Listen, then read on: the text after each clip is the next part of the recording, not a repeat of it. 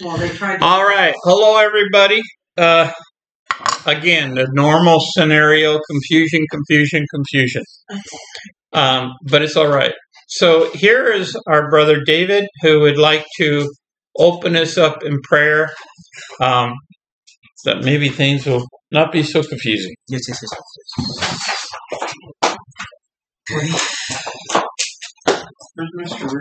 Good morning, everyone. It is great to be in your presence and to hear the Word of God. I pray that all is well. And I really pray about the one scripture that says God did not give us the spirit of fear, but power, love, and a sound mind. And I pray that what anyone is going through, it says what is impossible for man is possible for God. We have to understand that God can do anything, but it doesn't mean that He will do anything. So what I'm learning is I have to learn how to persevere through things. Things that a lot of times things just don't change the way that I want them to. And like it says, don't worry, but seek His kingdom and His righteousness. And all these things will be added to you. And it also says, don't worry about tomorrow because problems of its own. And that's what I really pray for. The worrying. What's going to happen? Why is this happening? And I just want to learn how to live and to enjoy life. And to really have that strong relationship with Jesus, not just a belief in Jesus. To walk up to another individual and say, hey, brother and sister, do you know Jesus? Because, if I'm not careful, the cares of this world can get too big, which I have done before, and it'll push God out, and I'll be like, oh, I have to do this, and I realize that's never a good thing. When I say I have to, because if you have to do everything, then you reach the point of you can become overwhelmed, and that's never a great feeling. And unfortunately, this might be the last time you might hear me, pray for a while. But we're always together in spirit, and I just pray that your relationship with God and mine will grow, and that you have a blessed life. Amen. Thank you. Yeah. All right. We're as he mentioned, this might be the last time he's praying. We're going to kind of probably take a break from Facebook, from the social media aspect about this. We're probably going to be taking a break from my in-depth study of Scripture, line by line, verse by verse. But we're going to continue our little fellowship of breaking bread and studying the Bible.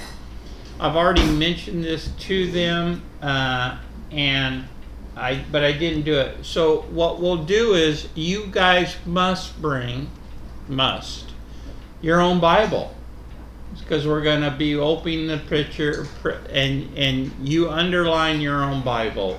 And if you use it electronically, that's thing. But we won't be looking on the TV for that unless we're like studying Scripture, like going through Blue Letter.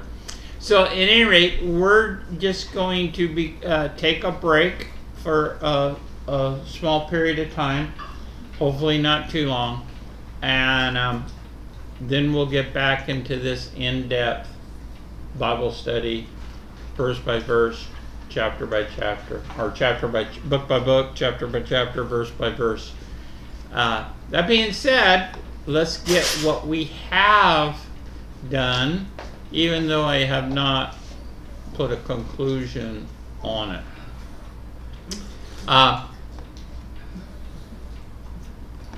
Obviously, this is here if you guys want to send and support. But again, we're going to be off for a little while. So, anyway, let me just move on before I start crying. Okay, so those of us that do want to look in the book or look on the screen, we're in the book of Revelation. We're in chapter 10, and we are going to read verses 2 through 4. Need to make sure my microphone is working. It is working. Thank you, Amanda. Okay, so last week we were in the book of Revelation and we were studying verse 1. We spent the whole hour and 14 minutes on verse 1. Now we're going to do probably the same amount of time for verses 2 through 4. So, does somebody want to read this, or do you want me to read this? I'll let you read it. Okay. She's the only one that voiced. Revelation chapter 10, verses 2 through 4 says, "And he had in his hand a little book." He is the angel, the mighty angel. "And he set his right foot on the sea and his left foot on the earth, and cried with a loud voice, as when a lion roareth. And when he cried, 7 thunders uttered their voices. And when the 7 thunders had uttered their voices, I was about to write, and I heard a voice from heaven saying to me, Seal up those things which the 7 thunders utter, and write them not." Okay, so when most of us read, we just kind of read things over and we don't really meditate on it. But the first things I want you to meditate on is taking in context of verse 1, where there's this another mighty angel. That this is mighty's big, man of valor, more important, okay? He has in his hand a book, and the book's open. Point 1 to register. Point 2 is his right foot's on the sea and his left foot on the earth. Now, I don't know about you, but when you read that, I'm reading, how can that be? What does that mean? His right foot is actually being supported by the sea? Or is his right foot sunk down to the ocean floor, which is still the earth, and his left foot's on the earth? Is he sideways? Does he have one leg bent up? These things, like, I'm reading it, and it's like, wait a minute, there's got to be an explanation for this. And then he cried with a loud voice. So the angel cried with a loud voice. How many times have I told you before that when God talks to you, he talks to you with a loud voice? Where the church will tell you, well, God talks to you that small, quiet voice in. Well, God did at one time, and it's mentioned one time only, that God spoke to man in a small voice. And that was with the story of Elijah. But when God talks to you, he talks to you in ability so that you can hear. If you're a follower of God and you're going to run into some devastation, is God going to say, hey, don't turn that way? No, and then you turn that way and you die? Or is he going to say it as loud or as necessary to get your attention? Yeah, it's necessary, right? It might be at the top of his lungs if he had lungs, or it might not. But I guarantee you, if you're a mother here and your kid runs out into the street and you see a car running down, you're going to be screaming at the top of your lungs, running out there as fast as you can to grab that little kid to quit doing what it's not supposed to do. So this angel, we notice that, cries with a loud voice. And then there's 7 thunders. Not that this loud voice sounded like 7 thunders, 7 thunders uttered their voices. And- These thunders have voices. and Yes. What, did you look up what thunders are? Well, we'll get to that later. This is what I'm trying to say is why it takes so long, because there's all these points that most people just overlook. And then John's about to write. What was he going to write on? He's having a vision. Did the angel give him that book that was open? Is John writing in that book? Was the angel giving him something else to write on? What was he writing on? And what was he writing with? Where did he get the tablet?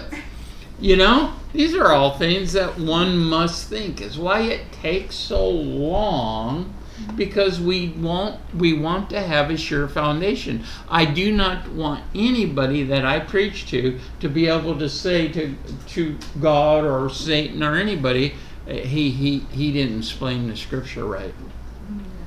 Okay? So let's get into our study now.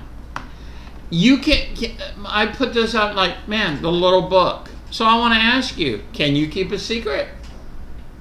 I know in my own life, secrets are sometimes hard to keep. Here, John is told in his vision to keep a secret, which has been kept for 2,000 years. Pause. Does anyone know up to date what was in that little book? No. What the 7 thunders are? So No. that secret has been kept pretty good, right? I wish the people I talked to and told secrets could keep their secrets that long, right? It's always like sometimes you say something to somebody in confidence, and then a year later or so you hear from somebody else, well, you did this, you said that, and it's like, well, how'd you know that? Oh, well, so-and-so told me. And I said, well, wait a minute. I told them that in confidence. Okay? It's hard to keep a secret. I get people when I minister to other people, especially when I was doing it when we had a large group of people that we were doing from the jail and the rehabs and things like that. People would tell me all kinds of things that I had to keep secret, including crimes.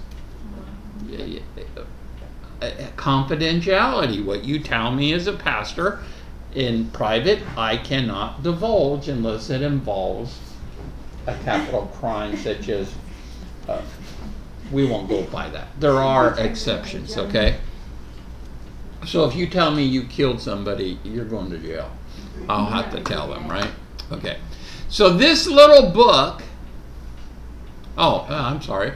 Therefore, I doubt, because this secret has been kept for 2,000 years, I doubt there's anything we can learn about what was written in that book.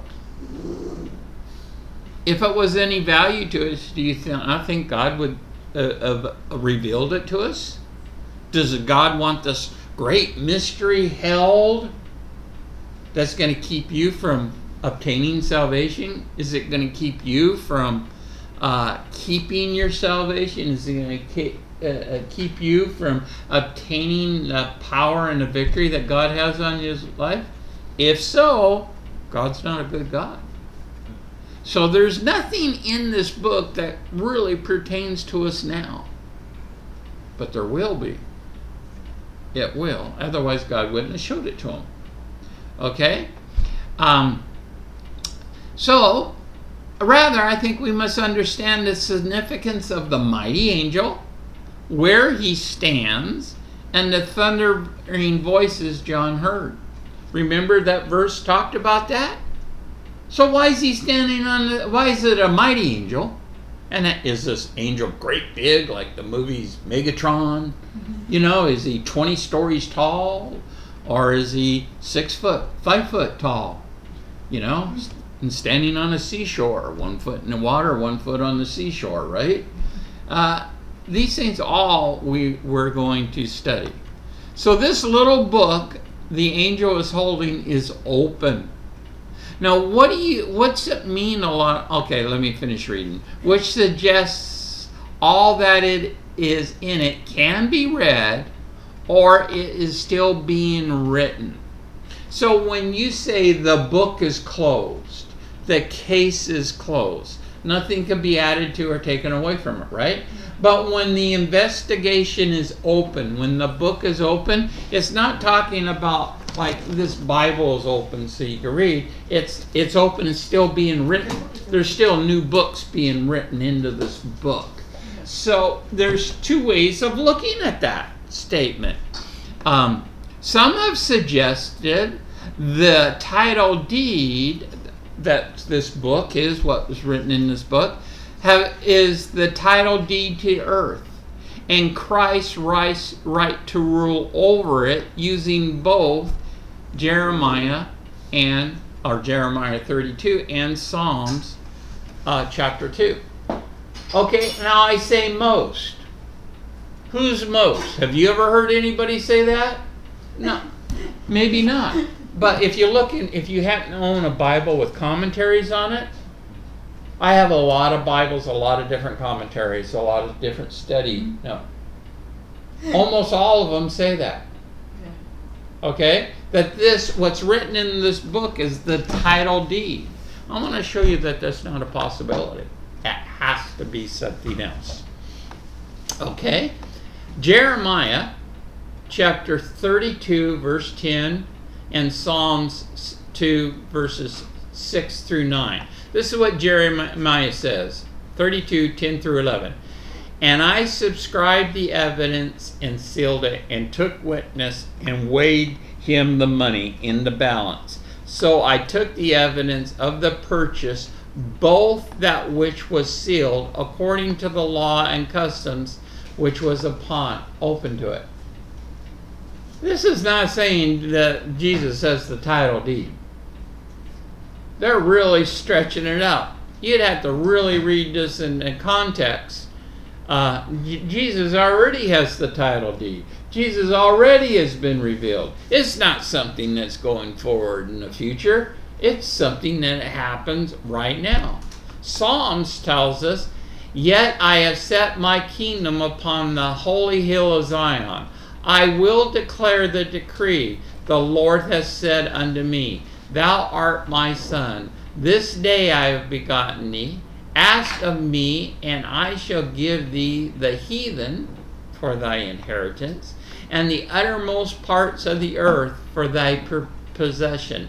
Thou shalt break them with a rod of iron. Thou shalt dash them in pieces like a potter's vessel." So if God is going to give Jesus, the heretic, the Gentiles, you and me, has he already done that? Are you a Christian? Yes. Are you in Christ Jesus? Come on, everybody say it. I'm in Christ Jesus. I'm the inheritance of Jesus. Romans says if you're children of God, you're heirs of God, you're joint heirs with Christ Jesus, if indeed you suffer with it. Is this still going to be a future event that was written in a book that John can't talk? Or does it already happen? So the secret's out then, right? So it can't be a title deed.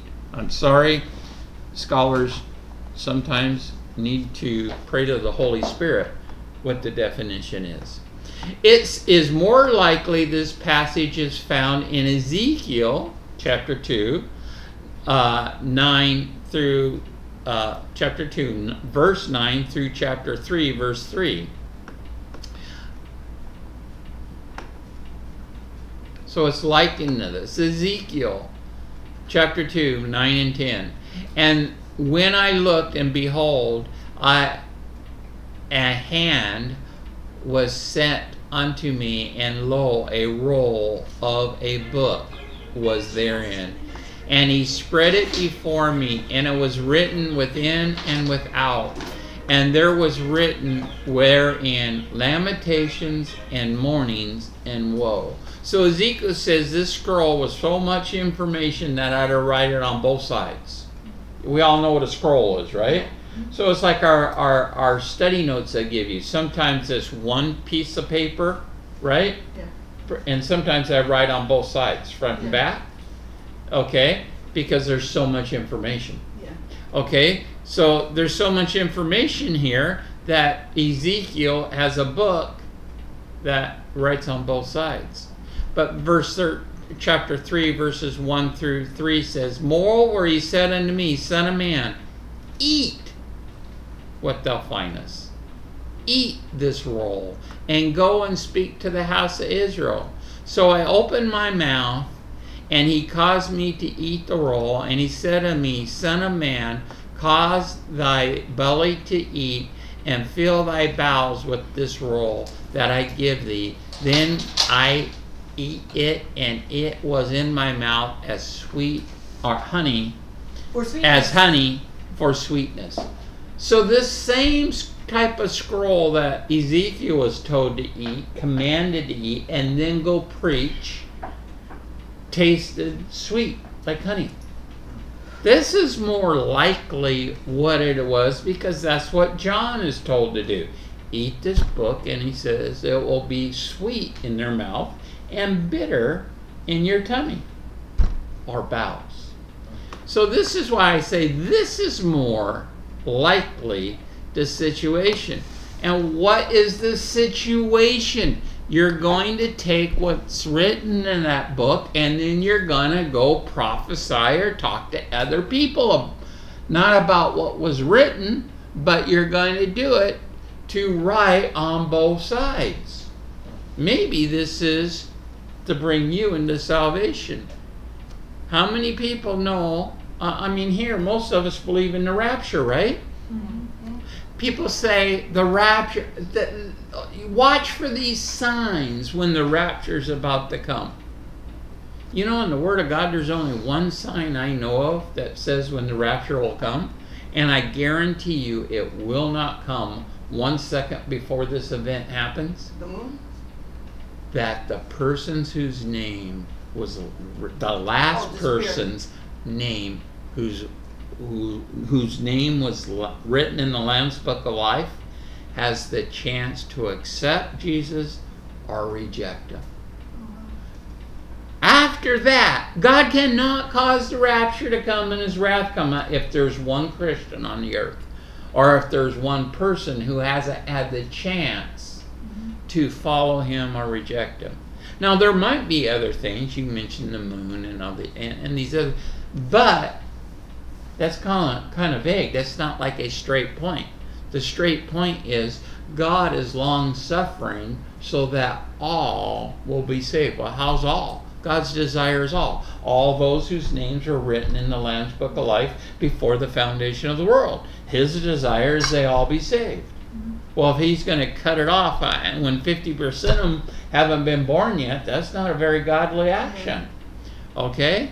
So, John and Ezekiel have both been commanded to go prophesy to other nations, other people, the house of Israel. Who's the house of Israel? This is not replacement theology. Paul says Christians, those who accept Jesus Christ as their Lord and Savior, is the house of Israel. Whether you're Hindu, whether you're Polynesian, Norwegian, Native American Indian, German, whatever nationality you are, you're the house of Israel if you're in Christ Jesus. Who's a Jew? Not one who is circumcised outwardly, but one who is circumcised inwardly. He is a true Jew. So no, this is not replacement theology. Why did I say that? I just watched a video about this guy talking about replacement theology, that it's a bad. Okay, so it is more likely, or I believe, this similarities of these two is found in Ezekiel, telling the prophet Ezekiel not to be afraid of the followers of demons, but eat the book the Lord commanded him to. Then go and speak to the house of Israel. How many of you picked up the Bible and read and then go talk to somebody about God? That's what we need to do. How many of you got a word from God and then go and talk to somebody about God? Many of us do. Some of it is in a simple little way. You go to a laundromat. You go to work on someone's car. You see them, you help them clean their house. You do something like that, and you get to have this one-on-one conversation, and you show the love of God. Well, where'd you get the love of God? From the Bible, from working. She said it. I'm repeating it. You got to know what his character is. You got to read it. You got to do it, and then go out and do it. You got to speak to other people. Thus, John is commanded to go eat this little book as well, that the key things written in it might be part of him, whether good or bad. Now, when I write these things and I study these things, I give you study notes. Why?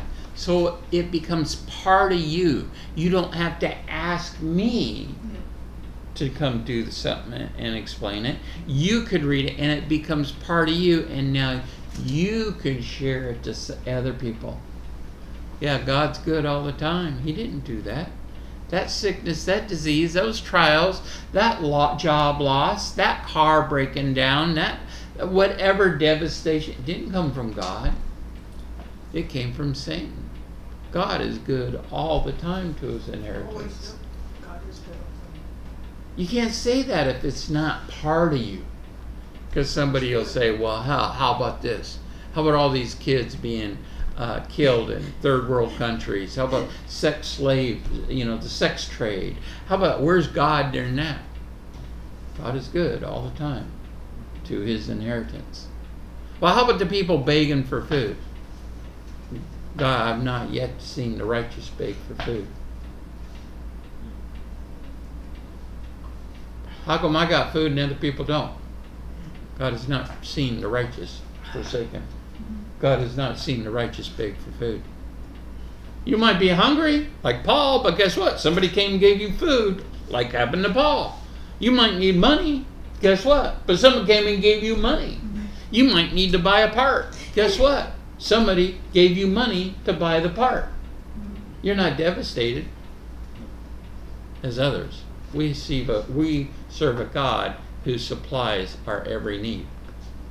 Revelation chapter 10 verse 11 tells us, and he said unto them, thou must prophesy again before many peoples and nations and tongues and kings. Why have I brought this up? We're not in verse 11, but I just want to tell you that John is commanded to eat this book, then go prophesy. He's not commanded to prophesy, then eat the book. He's commanded to eat the book. Well, what good's eating a book gonna do if you can't share what's in it? Because he wants it to be part of you. James says you have works. Works are great. You show me your faith by my works, and I'll show you. You show me your faith by your works, and I'll show you my faith with my works. Right? It's part of you. It's how do I know you have the love of God in you?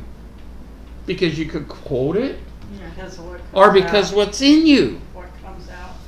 You see the love of God. The book, the Bible, the Holy Word of God, and this Bible has to be so much part of you that people see it in you.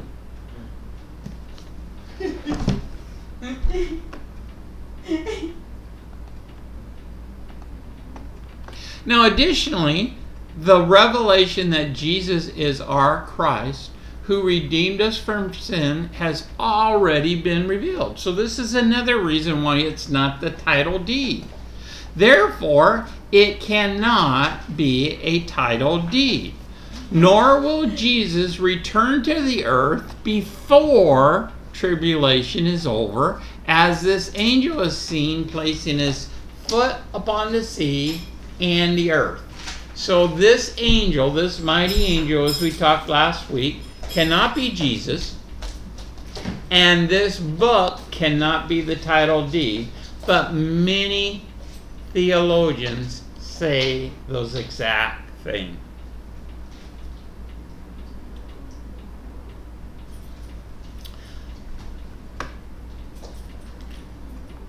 Revelation chapter 2, which we've already read, and verse 8, which we haven't. And he had in his hand a book open, and he set his right foot on the sea and his left foot on the earth. So this isn't Jesus, because Jesus hasn't come back until after the tribulation. So it's a mighty angel, another mighty angel, and he puts his foot on the sea and the earth. And the voices which I heard, John, from heaven spake unto me again, meaning second time at least, and said, Go and take the little book which is open in the hand of the angel which standeth upon the sea and upon the earth. So the angel that's holding the book doesn't say, Here, take it. Another voice says, Here, take it. Again, yes. Sounds like he's being told or given an identification of where to find the little book. And, the angel that says... Well, it says it's in his hand. Yeah, but in the angel which standeth upon the sea and upon the earth. So he knows which angel to go to. Well, so that you're right. Yeah, sure. There are many angels. So there's not like 10 different books to pick from. Yeah, there's this right. book. He's showing you this book. He's giving identification to the angel and which angel it is. Right. Very good observation. Now, since this book's context is not revealed by any prophet or other than John, it was revealed to John, right? But it hasn't been revealed by any other prophet other than John. It is of no value to us to elaborate on as to what is in it. As mentioned before, a lesson might be learned from John's eating the book, making the context real to him. Maybe Jesus is telling us to do the same thing when he said he is the word and the bread of life. I'm not saying that this is what Revelation's saying, but I'm saying there's such a similarity. I'm telling you, Jesus is the word, and eat it. Let it become life to you. John 1:1 says, In the beginning was the Word, and the Word was with God, and the Word was God. Chapter 6 of John, verse 35 says, And Jesus said to them, I am the bread of life. He that cometh to me shall never hunger, and he that believeth on me shall never thirst. Wow, does that mean that this Jesus is the bread? You take this bread, you're never going to be hungry again? Or does it mean you'll never hunger, meaning when you are hungry, you'll know what's in the book and not have to beg for food, but command your refrigerator to be filled with food? We used to do a lot of food giveaway, and there was these times we would give up. Des would make grocery bags full of food, essentials, especially during the holidays. So it might have a Christmas theme, an Easter theme, a Thanksgiving theme, but sometimes just periodically, hey, just some staples, just what you did. And we'd make these brown paper bags. This was before we had those plastic ones, brown paper bags, right? And she would put in there 1 to 2 bags, right? Family with kids, right? Kids would have kid cereal and stuff, right? Who did we give them to? We drove around at night, knocked on people's door and said, the Lord told me to give this to you. And you know how many stories, how many times we had, you know what? I haven't had a thing. It's 9 o'clock at night. You come in and my kids haven't even eaten yet. We haven't eaten all day. And they had that. And they just, thank God. Did they come to God? No, not to my knowledge. But were to give to the poor. Did I continually do that? No, but I got their attention. God will get your attention. He has put you in specific places and times in hopes you will grope out after him. He's brought people in your life in hopes that you will see the love of God.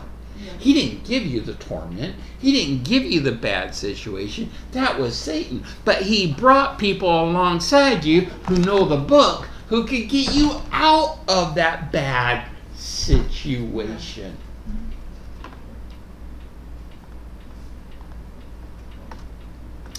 So, as I mentioned earlier in previous studies, the mighty angel was upon the earth and was so big that he was able to put one foot on the sea and the other on the land. Yet there seems to be more significance to this statement than the size of this being. Here are some similarities of sea, seashore, and walking on the sea you might consider, or for your consideration. We know Jesus walks. I don't have supporting scripture. We can find them, but most of you know this. Jesus walks on the seashore, and calls the fishermen who were in the sea to come and follow him.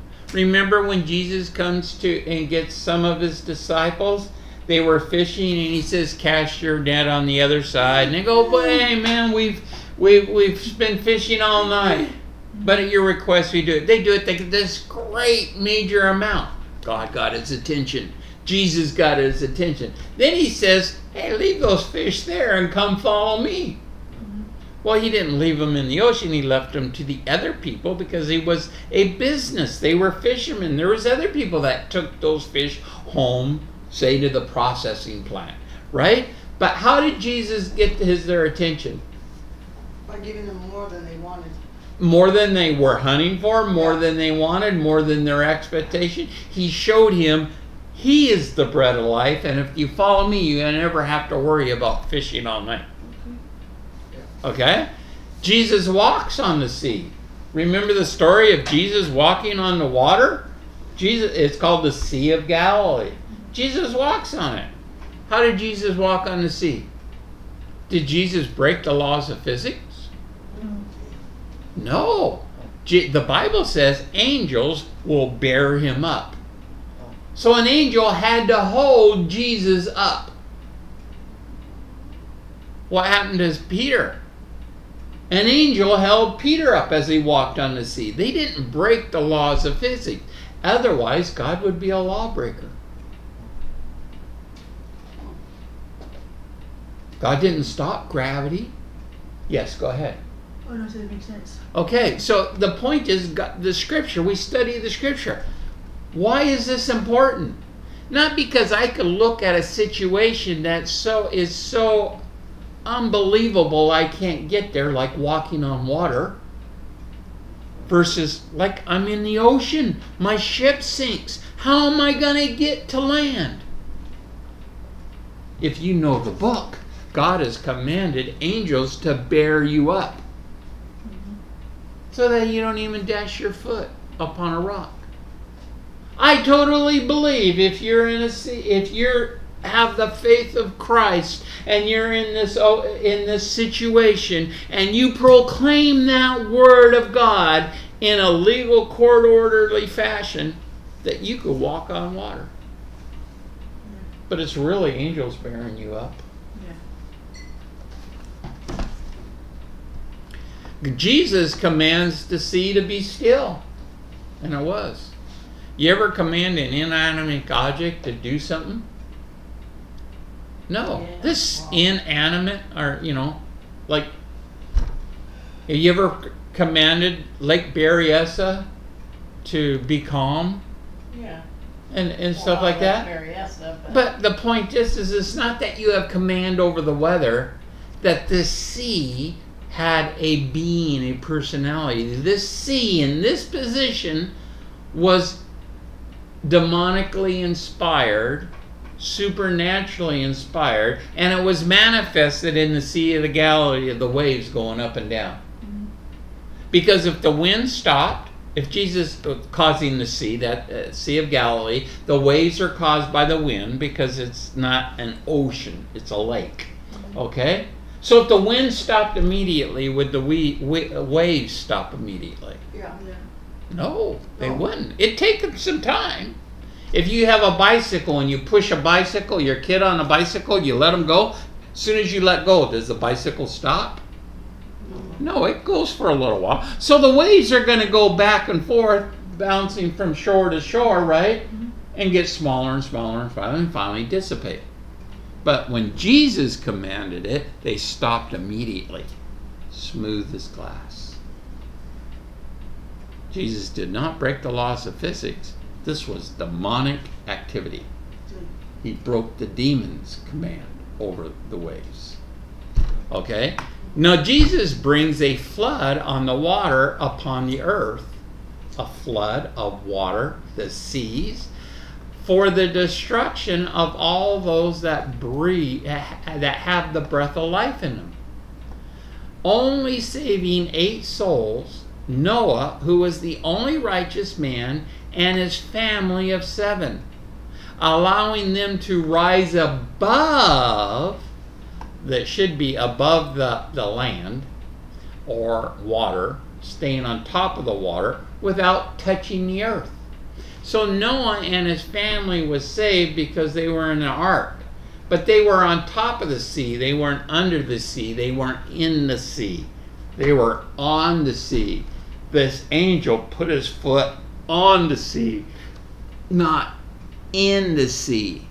Now here's another little side note. How many righteous people were there on the earth at that time? The Bible says 1. Out of millions and billions of people possibly, there was only 1 righteous. You know that word righteous is righteous genealogy. He was the only one that could trace his bloodline true back to Eve, from whom Christ would be born. The seed of Eve. Noah was the last one. But how about who he was married to? How about his children? They were saved because of Noah's righteousness. Because how do many of you know, whether you have a gender identity crisis or not, that if you're a male, you are not going to have an offspring. You need a female to do that.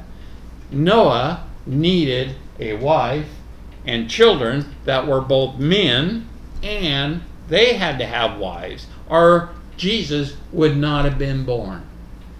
There had to be offspring. So why were they saved? Because of Noah's righteousness, not their righteousness. Sometimes we're blessed because of the people we hang around with. Sometimes our children are blessed because of the parents' observance of God, not their observance of God. Sometimes your house doesn't get broke into, but your neighbor's does, because the angels are around, not allowing those demon inspired people to even come onto your property. Oh. Where do you get that? That's cool. The book. Yeah, that's cool. That's cool? You like that? Oh yeah, because our mailboxes were broken into, except from 36 on down, they weren't. And I'm 35. That cool. Right? So yours what you're saying yours I was weren't. saved. Yeah, Yeah. nobody broke into my. Amen. What happened? I don't know, but I could believe, because I seen this in the spirit realm, that there was an angel stopped it. You can't go no further. Yeah. Stop. This is the woman of God. And her and all these other people are going to be saved because of her. Quite possible. Maybe not, but quite possible. Yeah, I thought that was nice. Yeah. Okay, so Jesus, the demons that entered the swine. So remember when Jesus, the whole thing about pigs and they jump in the water. Mm-hmm. So the demons that entered the swine jumped into the sea. In Parlish. They didn't jump into a mud puddle. They didn't jump into the river. They jumped into the sea and perished. Okay? We see that in Matthew 8, chapter 8, verse 32. And he said unto them, Jesus says unto the demons, Go, and when they had come out, they went into the herd of swine, and behold, the whole herd of swine ran violently down a steep place into the sea, and perished in the water. Why would these demons want to go into the sea and not into the arid, dry places? Jesus was there. Huh? Because God told him to. God didn't tell them to. They asked to. God gave them permission. That's what I'm saying. Because the sea, especially in this time it was written, and I believe it's true, but the Jewish mindset is the sea is where the demons were kept until the day of judgment, and the wicked were held into Yeah, the of day course. of judgment. Oh, We have transmorphosed that into hell. But you know, nobody's in hell. Satan isn't in hell. There ain't no demons in hell right now. They haven't been judged. Yeah, Yes. The reason why they're probably all in the sea is because when God flooded everything, that's obviously that's where they got stuck at. You know? Or no? Well, it could be, but that's not because of why. But the sea indicates a vast number of people. Yeah. Okay, so in Revelation, he's seen a sea of glass of all these people. Okay, the sea could be a large area. But at this point in time, and especially in the early Christian era, the sea was considered hell. Oh, yeah. That's why people were deadly afraid of the sea. That's why sailors never learned how to swim. Because if you went in the ocean, you would die. That's going to hell. Yeah. That's where all the demons and wicked people and ghosts are. Well, they showed on old maps serpents and or a fish with big teeth in the pictures of the old maps when they were, Who's a shark? exploring. Not sharks, but creatures that Yeah. Demonic creatures. that nobody had ever seen. So that makes sense. Okay, so when we look up that word sea into Greek, okay, it means to be employed like a Hebrew. To do what Israel is supposed to do what the children of God are supposed to do, to be confined within the borders of the That's sea, what words. between the Mediterranean and the Arabian Sea, as well as the river Nile in Egypt. That's where the children of Israel is supposed to be. Yeah. That's where the millennium is going to be. The temple of God is supposed to be. It's not going to be in Australia. Much more room there. It's a much bigger continent, right? It is that sea can mean a geographical area with borders. Yeah. Okay? Which it meant right there. Now also, sea in Hebrew. So Old Testament, like they flooded the sea. It's a large body of water, but it's also a direction. What direction is it? West. Jesus comes from the east. Demons come from the west. Your sins are separated as far as the east is from the west. Is the east ever separated from the west? If you walk east, you'll always walk east and walk around the earth. If you walk west, you'll always walk around west and walk the earth. They're never separated. So it's not talking about that. It's talking about from whence godly angels come from, God comes, and from whence demons come. God planted a garden eastward in Eden. Jesus is coming from the east gate. Jesus will enter into the east gate. The west gate is always representing hell, demon, thresh, refuge, where you pour out the refuge. Where was Guyana? The burning pit, where they put west of Jerusalem, not east. Okay? A lot of analogy. But how about the earth? So the angels standing 1 foot on the sea and 1 foot on the earth. It's the inhabited earth, the abode of animals and men. So if you're this big Megatron, giant, 20-story high angel, and your foot standing in the ocean, let's say that ocean's 2,000 foot deep. Yeah. Where's the foot of the angel? On the ocean floor, right? What's that called? The earth. Yeah. That's why it's better translated to land. What's on land? The place where animals, inhabitants that have the breath of life live in them. Okay? Lizards don't live in the water. Dogs don't live in the water. Who lives in the water? Fish do. Fish. The fish don't have the breath of life in them. Really? No. That's crazy. According to the Word of God, no.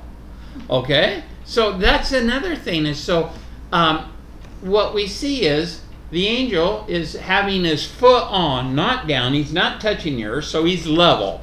He's not doing hip displacement, right? He's level. One is upon the sea, and the sea is supporting. One's upon the earth, which is the dry land, and it is supporting. One are those held, the demons and wicked people that have been held for punishment, and the other is those that are still alive.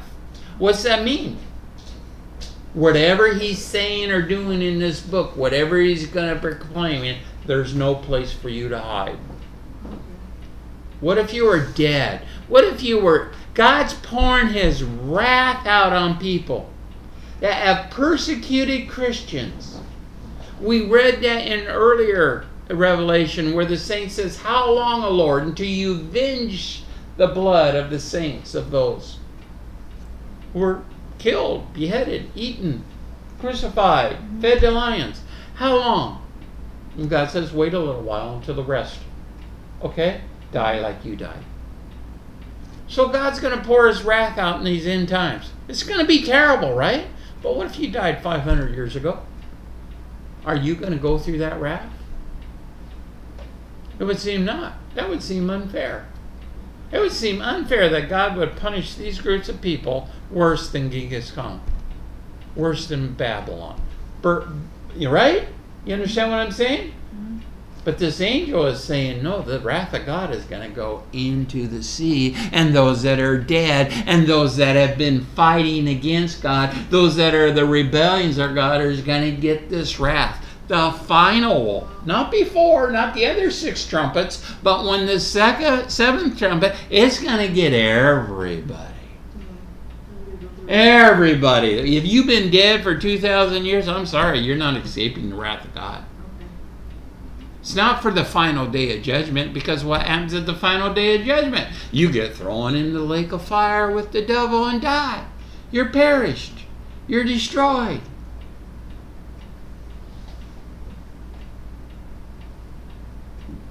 Why is that important? Because God's a just God. I've always wondered, God, how come these people are suffering who haven't done all these terrible atrocities? They're deceived. They're worshiping Satan. Yeah, they don't love you. Yeah, I get that. But how about Hitler? Does Hitler get out of jail, escape free from the wrath of God? Charles Manson. How about Charles Manson? How about all these other people? Okay, so earth, strong, can also mean the earth, the land of the living. So we got dry land where animals live, those that have the life, a breath of life in it, and the land of the living. So it's not the land of the dead. Where are those that are died? In this time, the idioms, the Jews believed they were in the ocean. Okay? Which now brings this whole another issue of the story of the bosom of Abraham. Whether that was true or accurate, which I believe was a parable, not a true thing, that there isn't a bosom of Abraham. Many issues of why that's not possible. Now, in times past, the sea was believed to be the holding place of the wicked that died until judgment. Therefore, the statement that this mighty angel putting one foot on the sea is the imagery of putting his foot on the neck of his enemies. 2 Peter chapter 2, verse 4, or 2 through 4. For if God spared not the angels that sinned, but cast them down into hell, the abyss, the sea, and delivered them into chains of darkness to be reserved unto judgment. I've been a scuba diver. I've been in the ocean. You know, the ocean is mostly dark. The sun does travel, but it only really, you see all these pristine places to go ocean where you could see really long. Those are in bad oceans. Those are in dying oceans. Those are in oceans that don't have a good food supply. What do you got in an ocean that has good food supply? You can hardly see in front of your face. You got a 3 or 4 foot thing because there's so many shrimp, krill, stuff floating around. You just can't see. And there's teeming wildlife everywhere. But you go to the Bahamas, you go to these other places where there's hardly anything. You see, I get to see all these fish. No, you just get to see a remnant of the fish compared to what's in Monterey Bay, but there's nothing to hide them. There's no foliage, there's no kelp, there's nothing to hide these fish. They got coral to run to. And they swim where they swim over sand. See, the sea is a place of the deep, the dark held in what Peter was referring to, into this analogy. Okay? Where to put one's foot on the earth is putting his foot over those that remain on the earth. You're gonna be judged. Well, how about these people that remain on earth that think they're following God? Are they going to suffer the wrath of God? Absolutely. Beware of false prophets. Does that mean they're prophets? Yes, but they're false prophets. Not that they're not prophesying the word of God, but they're not filled with the Spirit of God. Yeah. Okay, they could be telling you a lie, but then they wouldn't be prophets, they would be liars. Okay, the word prophet means one that says the word of God.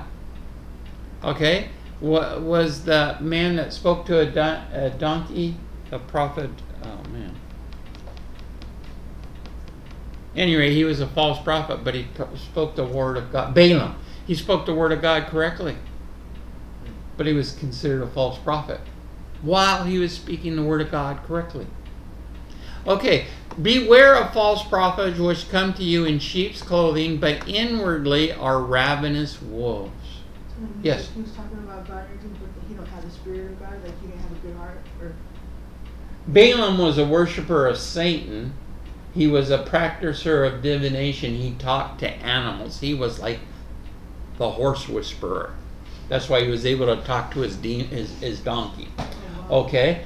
But these other false teachers listened to him because he was the man. So God used him to speak to these other kings. Not because he was a righteous man. And we're told in the New Testament that Balaam only did it for money. There was nothing good about Balaam, but he spoke the word of God accurately. He said, I can't say anything but what God has commanded me to say. That didn't make him holy and righteous. He's not going to heaven because he spoke the word of God correctly, without error. He's going to hell, his place, because his father was the devil. Not everyone that saith to me, now this is in verse 21, not everyone that saith to me, Lord, Lord, shall enter the kingdom of heaven, but he that doeth the will of my Father which is in heaven. Many will say to me in that day, have we not prophesied in your name? Wow, that sounds Balaam. Hey, I don't want to go in the lake of fire. Didn't I prophesy in your name? And in thy name cast out devils? The word of God talks about the 7 sons of Sheba that went out casting devils, and the devils looked at him and said, Peter I know, and James I know, somebody of something like that. Some of the apostles and I know, but who are you? And they leaped upon him and beat him up, and he went away naked. Wow. So there was people that cast out demons, and they did it in the name of the God of the apostles. It wasn't their God, but they did it in the name of Jesus. And in thy name done many wonderful works. How many people have done like we done, feed the homeless? A lot. But they're going to go to hell because they did it for their own selfish ambition. How many people preach the gospel that are going to go to hell because they're like Paul? Say, some preach it out of envy. Some preach it because they want to, or out of greed. They want to make money. Oh, okay. That's what you're saying. But they're going to hell. But some preach it because God has called them. They have an earnest desire for the lost to be found.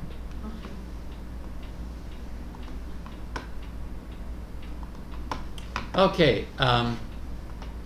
Thus there will be no place to hide from the wrath of God, even those who have been dead for thousands of years. In my mind, this is why the angel, the mighty angel, has 1 foot on the sea and 1 foot on the earth, so that I know God is just and nobody's escaping it. Cain, who died a long time ago, is not escaping the wrath of God just because he's dead. Okay? Now that John hears the 7 thunders that is about to happen to all in the sea and on the land, he is commanded not to record it. This indicates John had something to write with and on, which might be the little book held by the angel. Nevertheless, he is commanded not to do so, which I believe was to stop Satan from acquiring knowledge to foil God's plans he has for the wicked. You know, no one knows when this final day is coming. Why? Because the book hasn't been closed. It hasn't been written. We don't know. There is not a specific time and date when the last person whose name was written in the Lamb's Book of Life will be born and given the chance. He may not be able to be born for hundreds of years without anybody else. I mean, there might be a time period where no one on earth's name was written in the Lamb's Book of Life. But this one guy hadn't done, because it wasn't the best time in time for that man to grope out after Jesus. God is not going to allow anyone that comes against you. If you're in Christ Jesus, God will avenge against everyone who's hurt you in any way, shape, or form. That means even saying a bad thing about you. That means even talking behind your back so that you don't get that promotion. God will avenge them, and they will suffer the full wrath of God. There's no place for them to hide. So as I mentioned to you before, when I would go minister to those behind bars, God would show me the people's names, the faces, and what they would say that they would come. And that was all cool. That was great. I'd go there, I'd see them, and I would have this boldness to say and tell them what God had said, and it'd be true, and it'd be words of wisdom, and they'd fall on their face, and they'd give their life over to God. But then all of a sudden, those people God showed me who were to come weren't coming anymore. So I would say, God would tell me, "Hey, Edward, coming." And I said, "Well, where's Edward?" And they go, "Man, he just got in a fight yesterday. This morning, 15 minutes before, he got put in a hole."